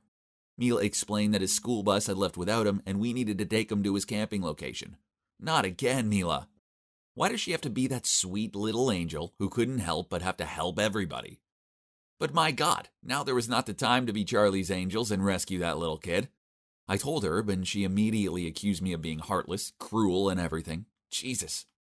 That's the third person I'd given a free ride to today. As I was driving to the camping location, the kid suddenly felt nauseous. I shouted at him to hold it as we were on the highway, and it was impossible to stop. But he started to make vomit sounds. Mila freaked out, so she grabbed something and let the kid throw up in there. After I found a place to stop, I turned around and saw that Mila threw all my stuff out and used my precious Nike duffel bag as a vomit bag. That's it. I'd had enough. So I shouted at the kid, "Get out of my car!" He got so scared that he ran out and started crying really loudly. That wasn't cool. He's just a scared little kid. How would you like it if your school bus left you behind? Okay, maybe I was a bit harsh on the kid. You can't blame me. It'd been a long couple of days, and that was my favorite bag, but still, I went outside to comfort the kid. Hey, please don't cry. I'm really sorry for earlier. I didn't mean to shout at you. I'm just really tired from all that driving. The kid stopped crying, but still looked very scared of me. So I said, hey, if you give me a smile, I promise to buy you some candy later. He immediately smiled and hugged me. Oh great, I was sure Mila didn't wipe his mouth clean after all that throwing up, as I got some vomit stains on my shirt. But hey, the hug kind of felt nice. We dropped the kid off and his teachers were very grateful. But because of everything we'd been through today, there was no way we could rest in a motel and make it on time to Vegas. So the only option was to drive through the night, so Mila took the wheel so I could catch some Z's. A honking sound startled me and I sat up and saw that we were going at a snail's pace. Mila, what's wrong? You're driving slower than my granny! I think we're lost. What? Why didn't she wake me up? Then, oh no, we suddenly heard a cop siren. And guess why we were pulled over? Yup, for driving too slowly in a 60-mile-an-hour zone. My God, I was freaking out. But Mila turned to me and said, just keep quiet and I'll do the talking. She opened the window and began to speak in a weird way. Hi, officer, did I do something wrong? Can I see your license, please? Oh yeah, absolutely. Here you go, officer, good looking. It's Goodlin. Oh, sorry, my mistake. Please don't look at my picture. I was having a bad hair day when I took it. Oh dear God, was she actually flirting with the cop? He looked at her license with a frown on his face. Oh no, we'd end up being locked up. Well, Miss Forrester, I think you look great in this picture. I'll let you off with a warning this time, but please be more careful. Driving at 20 in a 60-mile-an-hour zone is more dangerous than it sounds. Oh my God, thank you so much. Today must be my lucky day. I'm stopped by not only a very handsome but also kind-hearted officer. If I don't get married tomorrow, I will definitely get your number. My God, I think he gets it. After that, I didn't talk to her the whole night. How could she flirt with another man right in front of me? And now we had less than 16 hours to get to Vegas and get married. So we grabbed a quick breakfast from a diner, then carried on driving. On the plus side, we finally crossed the Canadian border. We were in Montana, baby. Then Mila turned to me and grumbled out, FYI, you forgot to close the window again. Anything could have crawled inside while we were at that diner. Ugh, was she serious? I didn't have the time nor the patience for this, so I just nodded to let it go. We sat in silence, but suddenly I heard squeaking. No way was that Mila. Oh my God, something must be in my car. I pulled over and looked in the back seat to see a skunk jumped out right at me. We both screamed and got out of the car. While I was trying to think of a way to get rid of it, Mila suddenly pointed. Do you realize the car is rolling down that hill? I turned around and the car was really moving. I must have forgotten to pull the handbrake. We chased after it, but luckily it rolled into a muddy patch. I looked inside and phew, at least the skunk had gone. I tried driving away, but the car made an awful sound and only seemed to sink lower into the mud. So I went outside to push the car, and Mila switched to the driver's seat, but then mud splashed everywhere.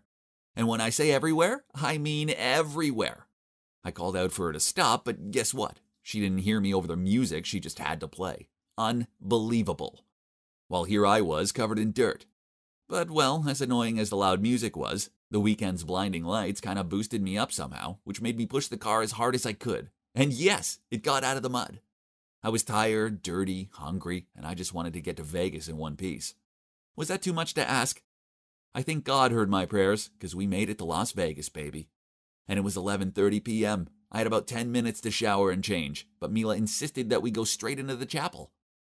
My God, Mila. I looked like I'd been wrestling John Cena in a mud bath. We ran towards the reception, and when I looked at my watch, it was 11:45 p.m. Oh my God, I couldn't believe we made it. The past 3 days felt like 3 freaking months. Hi, it's 040321, and we're here to get married. The reception frowned at us, then said, Sorry, sweetie, but it's the 4th. Then she pointed at the calendar on her desk. Huh? Had we jumped time or something? Then I had a light bulb moment. Nevada is 1 hour ahead of Alaska. My God, we totally forgot about that. It was already April 4th. Mila looked devastated, and I was feeling a bit down about it too. But if I really had been a groom with this muddy look, I never would have dared look at the wedding pictures ever. Moreover, after everything we'd been through on this trip, I think it's best we get to know each other a bit more before we get married. I'm already happy with what we're having right now, so no need to rush, right? Nina, why are you just my cousin and not my mommy? Claudia peered up at me with curious eyes. I knew where this had come from, as the topic of the week at kindergarten was family. Claudia's innocent words made me squirm with guilt. Was I a bad person? I'd been asking myself this daily for the last 4 years. Yep, the little girl next to me wasn't my daughter. I stole her from her real dad and have been raising her single-handedly ever since. It all started with my Uncle Oliver, who is a successful businessman and a super loving person. I owe a lot to him and to my grandma, as they're the ones who raised me after my parents died in a car crash when I was just a little girl. My uncle had been doing a great job filling up the missing father figure in my life. But he also wanted a biological child of his own, which was quite a tricky problem to an asexual man like him. One evening, I just got in from hanging out with my friends when I saw him sitting at the kitchen table, his head in his hands. I asked, "Uncle, what's up?" He looked at me with swollen red eyes, sighed, then said, "Nina, it's silly, really. It's just my birthday is next month, and I don't have the one thing I want the most in the world." I pulled him into a hug and comforted him. I knew he's still longing for a kid, and I wanted to help him. So, together, we looked into the surrogacy process. My uncle was so excited, and he did all the paperwork to buy a donor egg. Now, all he needed was a surrogate mother. So he went through his local surrogacy agency, and they presented him with 5 potential surrogate profiles. I swear he must have reread each of them about 100 times. But he eventually chose one, a woman called Kathy. On paper, Kathy sounded perfect. She was a 31-year-old who already had a healthy little boy called Robbie. A contract was drawn up. All Kathy's medical care would be paid for, and she'd also receive a pretty large sum of money. Then, when the baby was 1 week old, my uncle would raise them alone. This all sounds perfect, huh? Well, it soon took a turn for the worst. Once Kathy fell pregnant, Uncle Oliver wanted to be around her more so he could bond with the baby. One time I walked into the lounge to classical music playing, and my uncle pressing his head to Kathy's belly to see if the baby could hear the music. Soon coming home to find Kathy there became the norm for me. At first I didn't mind, as she was always really sweet to me, and we even had small talks from time to time. But then, one morning when I was heading downstairs to go to work, I spotted her standing in the yard helping my grandma water the flowers. I was about to walk over to greet them, then I heard her say, "Oliver is such a lovely man, but he's so busy. I worry he'll find it all a bit too much juggling a newborn and work." Then Grandma said, "Don't worry, sweetie, as he'll have Nina and me around to help." But Nina is so young, and she has her own life to lead. She's always out at a party or with some boy, and you can't be expected to take care for a baby, not at your age. I just don't want a stranger caring for my baby, not when I could help out. What? Her sweet-as-sugar behavior was all an act, wasn't it? How dare she try and manipulate my lovely grandma? A few days later, I went down to dinner to see Kathy sitting there. She smiled at me and asked me about my day. I wasn't buying her overly nice act, but I went along with it anyway. At one point, she suddenly took her phone out, then her smile turned into a frown. "Oh, no. Robbie has a fever. I better go to him." She immediately pulled back her chair and stood up. "You know how it is. Only a mother's love can make a little one feel better." Then she left. Kathy's poisonous words had definitely got to Grandma, as she showed concern for Robbie and let out a gentle smile as her eyes followed Kathy's steps. And that was only the beginning. Kathy's game playing continued as a few days later, she showed up on our doorstep in tears. Then she came out with some story about how the venue for Robbie's birthday party had canceled and they refused to refund her. Like clockwork, my uncle told her she could have the party at ours and that he'd cover the costs. On the day of the party, I saw Kathy pass my uncle all of the receipts for the bouncy castle, magician, catering, etc. She gently pat her tummy and grinned. "You'll be such a wonderful father. You know, we could always have another one after this. For free, of course." Then, later on, I saw her whispering something to Robbie.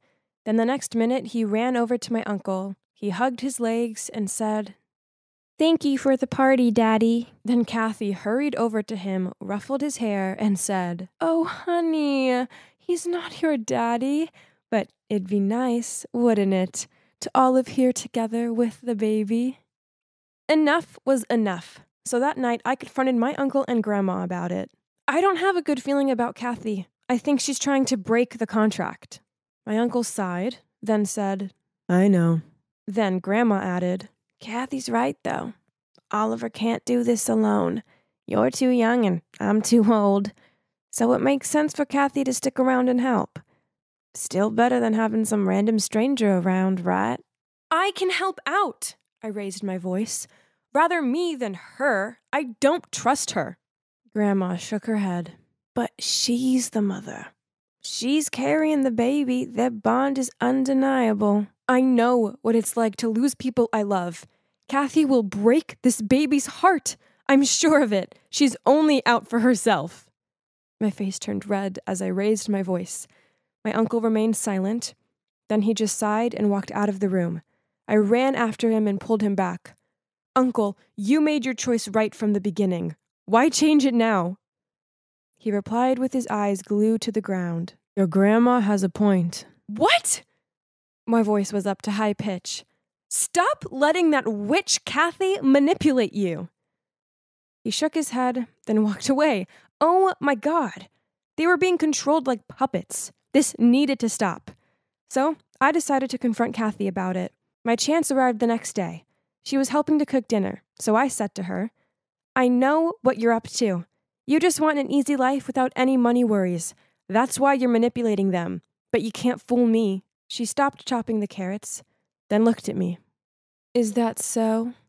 The thing is, Nina, I always get what I want." She gave me an evil smirk. Then she slammed the knife into the carrot with such ferocity that I flinched. It was official. Kathy was crazy, but I didn't have any proof. So basically, there was absolutely nothing I could do about it. As expected, the craziness continued into the next day. I went to Grandma's room and saw her looking flustered as she searched through her bedside drawer. I, again, couldn't find my pills, and that they kept on showing up in strange places. She seemed really worried that she was losing her mind. Later on, when we were all eating dinner, Kathy went to the fridge, and surprise, surprise, guess what she found there? Yep, Grandma's pills. Obviously, Kathy had put them there. Then she walked over to Grandma, rubbed her shoulder, concernedly said, "I should have taken care of you more. We should have you checked by the doctor as soon as possible. Age can be so cruel on the mind, and you don't want to be forgettable around the baby." After that, Grandma seemed totally convinced that she was too old to take care for a baby, even after the doctor told her she was fine. Furthermore, she was adamant that Kathy should move in to help out. Ugh! What a snake Kathy was. A month later, the baby was born. A girl. My uncle named her Claudia, after my mom. We all cried happy tears and welcomed her into our family. Kathy got her wish, and both her and Robbie moved into our house. One morning, I came downstairs to see Kathy holding the baby. In front of her was the ripped-up contract. I told her to leave, and she smirked and said, "You're a smart girl, Nina. But you're no match for me. I'm not going anywhere. This is my home now, so get used to it." I knew there was no point telling my uncle and grandma about this. I couldn't let this woman destroy my family. She was dangerous. She could end up hurting everyone. She'd never stop until she got what she wanted, and there's no way I could let that happen. So, when Kathy was in the bathroom, I picked Claudia up, and before I could stop myself, I was fleeing from the house and out of their lives. I moved to a new town and got a new job. It was only meant to be temporary, but I guess I was too selfish and afraid to go back. I'd always been truthful with Claudia about one thing, that I was her cousin, not her mom. So, when Claudia said the words, "Nina, why are you just my cousin and not my mommy?" I felt so guilty. She was missing out on a relationship with her father because of me. Yes, I'd wanted my family to get out of Kathy's trap, but what I did wasn't fair to my uncle. I knew that now. I had no right taking his daughter away from him for 4 years. I felt so awful. Thinking about the distress I must have caused him and Grandma, the guilt was eating me up, and I knew I couldn't carry on like this anymore. So I called up an old family friend and asked him to approach my uncle. Later that day, my friend got back to me with a message from him. "Kathy's gone, and she won't be coming back. You were right about her. Of course. She was only after my money. After you left, she didn't seem to care about Claudia at all, and she threatened to go to the cops and report you unless I paid her off. Please, just come back to me and Grandma. We sure aren't happy with what you did, but we know you had good intentions. We love you, and we just want our girls back home." Tears streamed down my face. They'd found it in their hearts to forgive me. Running away had never been the answer, even if I'd done it with good intentions. It was time to stop running. It was time to go home. So I peered down at the little girl who reminded me so much of my uncle. "Claudia?" I took her hand. "Are you ready to go home to Daddy?"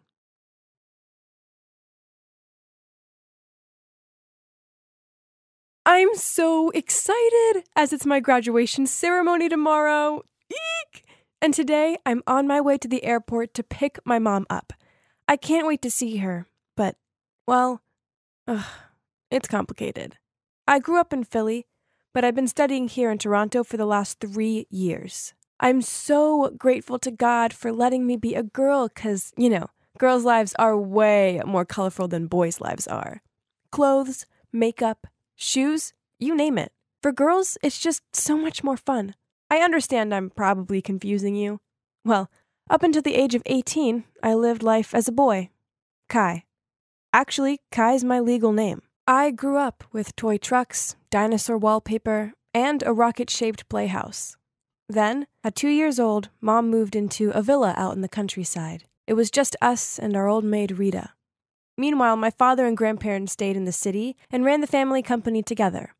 Back then, all I knew was my family was rich and successful, but I didn't think much about it.